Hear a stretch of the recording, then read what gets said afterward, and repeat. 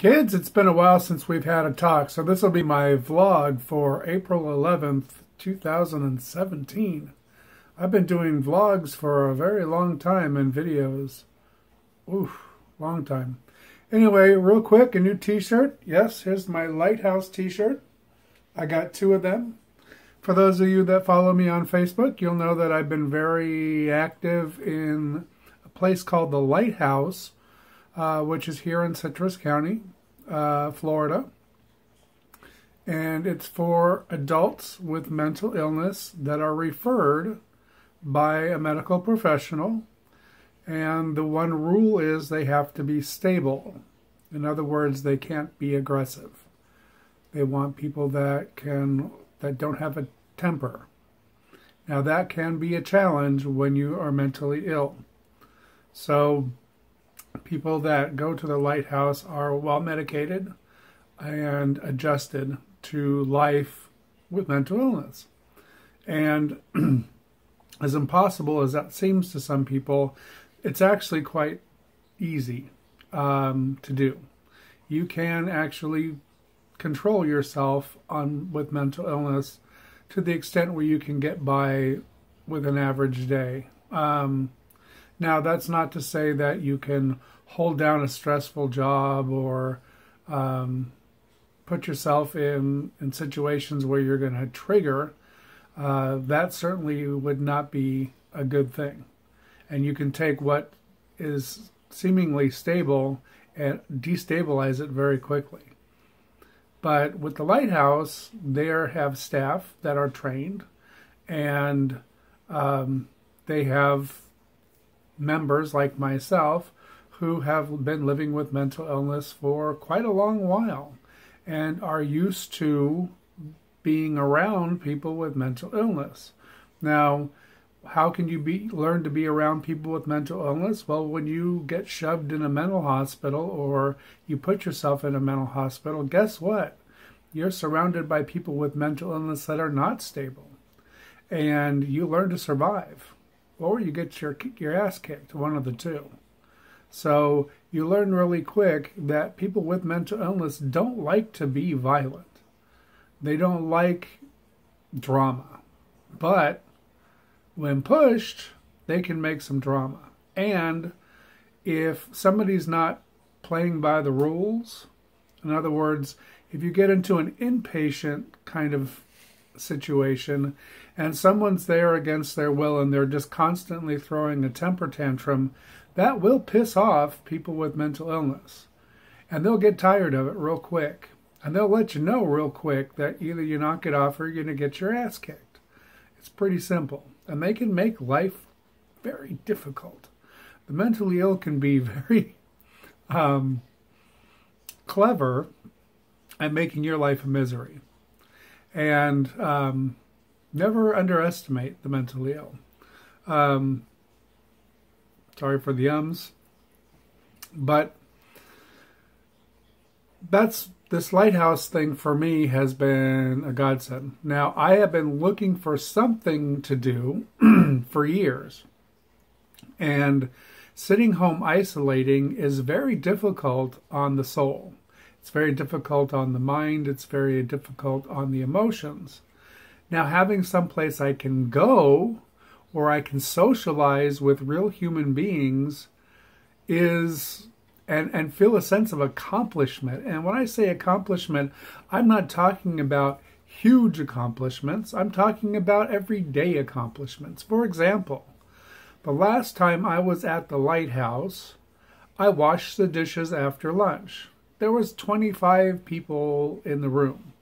So I washed dishes for 25 people. That was an accomplishment.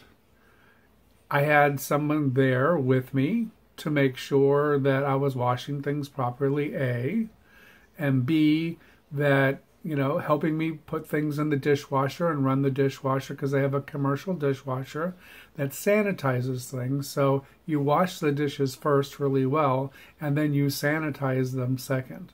So it's just like being in a commercial kitchen.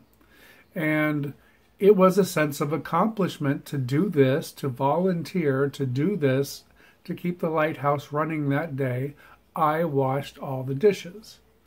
Now, I could have chosen another job. I could have chosen a job of cleaning the tables. I could have chosen a job in the office, doing the banking or whatever I wanted to do. But that was something I was comfortable at and knew I could accomplish without too much assistance. And I actually required no assistance. But there was somebody else there, a teammate, that was there to take the dishes that I washed, stack them in the sanitizer, sanitize them, and then put them away. So it worked out great. I got to do my favorite part, which just is washing the dishes, not the least favorite part, which is drying and putting crap away. In my home, I have a rack, an air dryer, and everything goes in the rack, which is easy enough. So this was like a human rack. I was like, yeah, cool, great. What else is going on? I have a new therapist, and I see this new therapist once every 2 weeks, usually on Mondays. And my therapist is very challenging to me because he asks me to think about things that are hard to even quantify. And I'll give you an example. Where do you want to go? Now, when you ask the average person, where do you want to go, you usually get some kind of trite answer.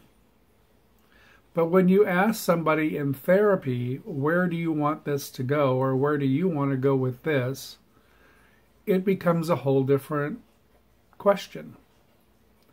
Now, think of yourself in a therapy setting, and think of yourself in my situation I've been living with mental illness for 41 years. Now, where do I want to go with that? Well, where have I been? That's first the great question. Where have I been? Everywhere. I've been in the lowly moments of being forced into a mental hospital against my will, for not even my mental illness, for something that had nothing to do with my mental illness, which was definitely a low point in my life. I've had a complete breakdown, which I had several years ago. That was a low point in my life. And I had almost 30 years of being a workaholic, which kept me busy so that my mental illness wouldn't get in the way.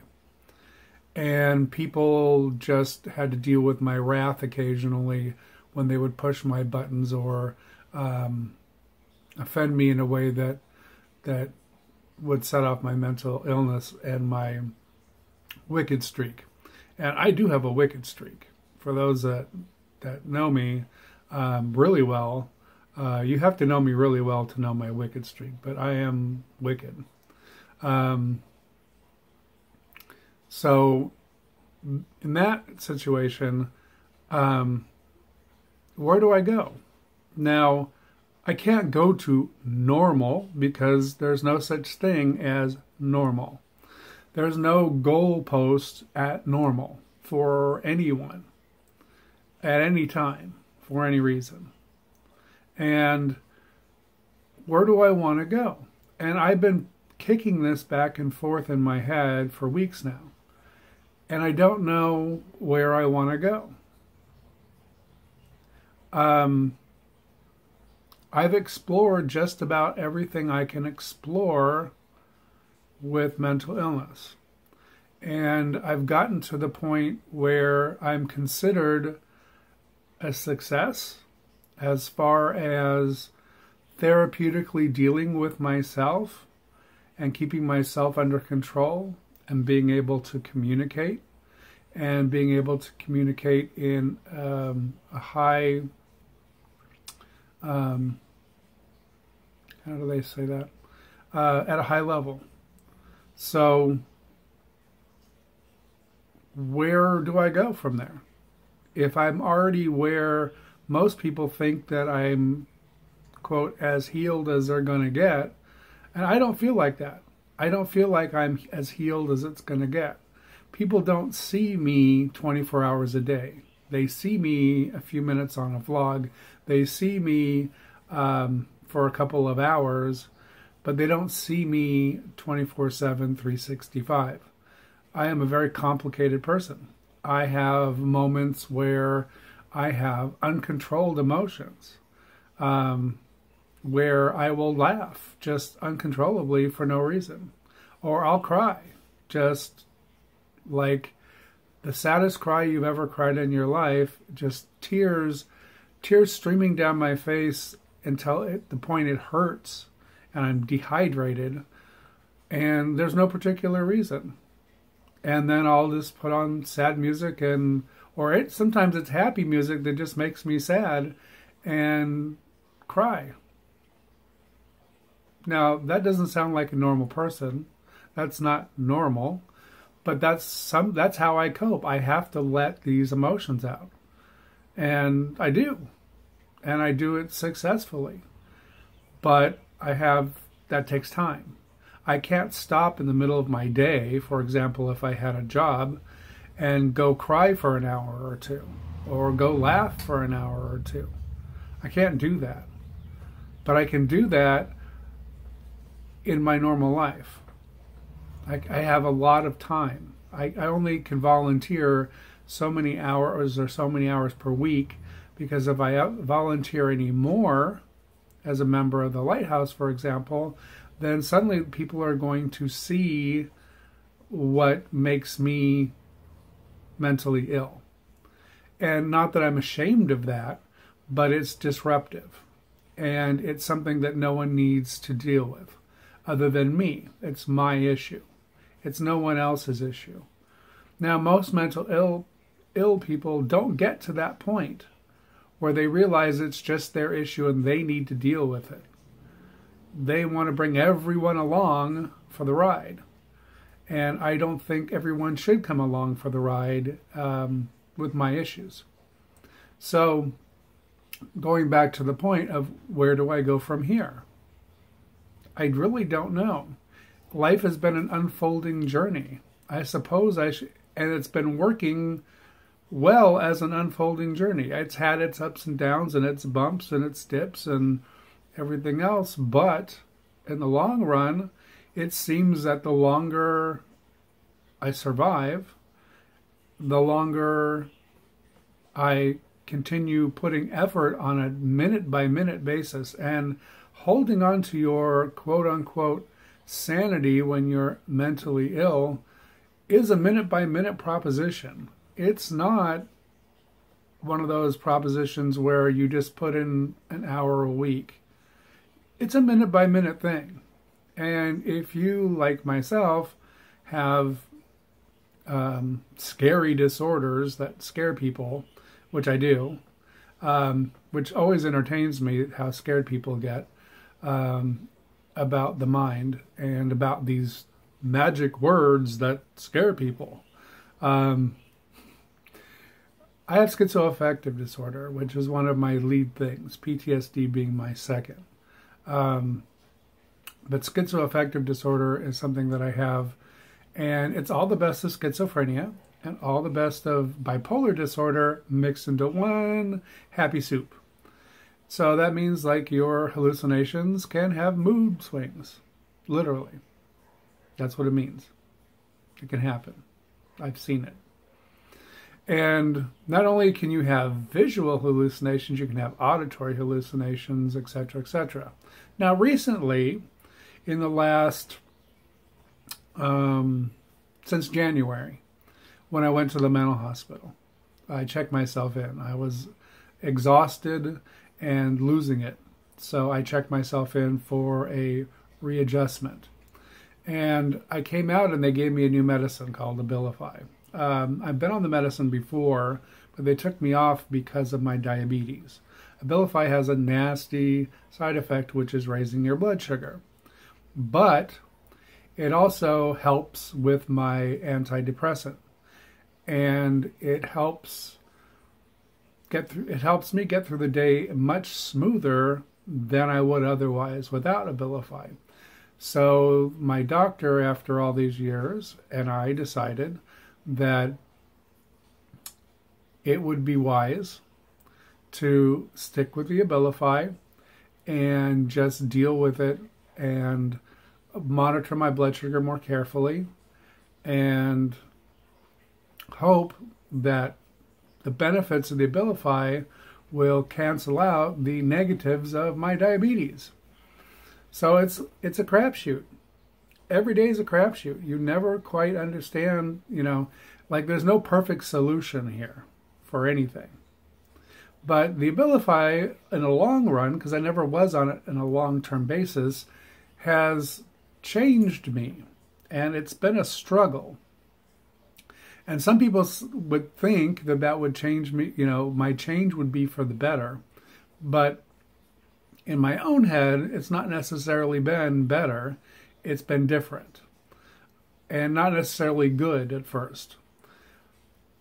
For most of my life, I've had 7 voices that talk in my head constantly. Constantly, night and day. And they kibitz back and forth and argue. It's like sitting in a round table full of a bunch of old ladies. Sorry to old ladies, but that's just what it's like.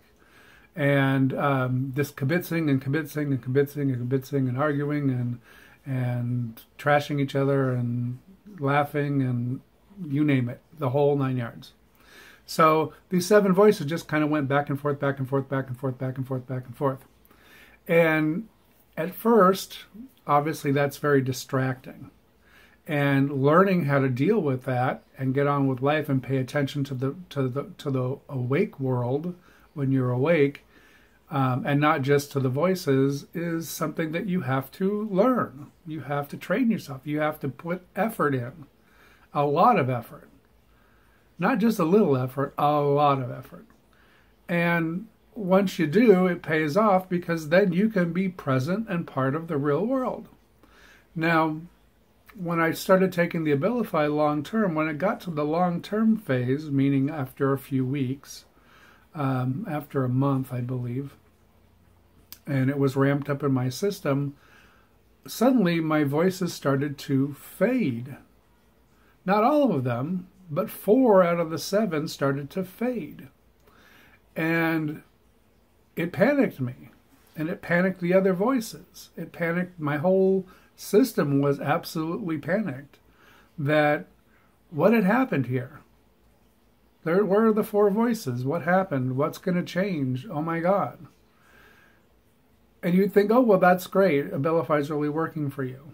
But if you're used to having 7 voices in your head, and suddenly now they're fading, and there's only 3 that are really active, it changes the conversation. And then you worry, well, are 3 going to be able to agree easier than 7, which would make me more impetuous, and to do things that the 7 voices kept me from doing for a long time, including killing myself. Because 7 voices would never go for that. But with 3, I don't know. So, fortunately, the 3 that remain are very independent, and they are very well-spoken, and they're very opinionated. And they don't agree on much, which is good, healthy for me. Because as long as they're not agreeing, and then I'm agreeing, and we're all agreeing, because when we're all agreeing, action gets taken. That's how action gets taken with me. I do not do things unless everyone agrees. Me and all the voices in my head. And the people around me generally. I don't take action. So, but when I do, I do. And I don't blink. And I don't go back. And I don't regret. So, for me, this was kind of scary. It's a whole new world. And I'm still getting used to it. But where do I want to go from here? In the short term, I want to get used to only having 3 voices in my head instead of 7. I want to continue to deal with my hallucinations as well as I do. Because unlike a lot of people, I have a lot of active hallucinations: visual, auditory, tactile, olfactory, and taste. I even taste stuff, which is strange, but I do. And they're hallucinations. Now, then you put in the whole paranormal thing, and you got yourself a whole circus in my head, which is real, hallucinations, and paranormal, which has always been the situation with me since I was 9. And I've got the three realities pretty much under control. I just now have less advice in my head in dealing with them. So in the short term, dealing with the reality of having less voices is something that I need to do. But where I'm going to, or where that will lead, is something I just simply, at this point, can't answer. Now, if you have a nifty idea, you can write it below in my conversational box on YouTube or on Facebook, because I'll post this on Facebook, and you can let me know where you think I should go. But right now, just holding a lid on life and enjoying what can be enjoyed, just the simple things, is about what the best I can hope for. And keeping myself out of the hospital as much as possible is about the best I can hope for. So I guess that's what I'm going to do. Now, in closing, I know this was a long, rambling kind of, where is this going, Michael? But that was the question. Where is this going, Michael? I needed to do a vlog about this because it constantly is on my mind. And as we all know, I do vlogs not for you, for me. So that I can look back and say, okay, that was on my mind, or this is an issue at one time, or look where I've been, or look where I'm going, or something. It's always a message. And I do look back on my videos from time to time, especially if I'm stuck somewhere. So if I'm stuck, I look back to see if I can get unstuck. And so that's about it. So it's nice talking to everybody today. Glad to see y'all. I hope somebody watches this besides me, but if they don't, they don't. Who cares? That's it. Have a good one. Talk to you later.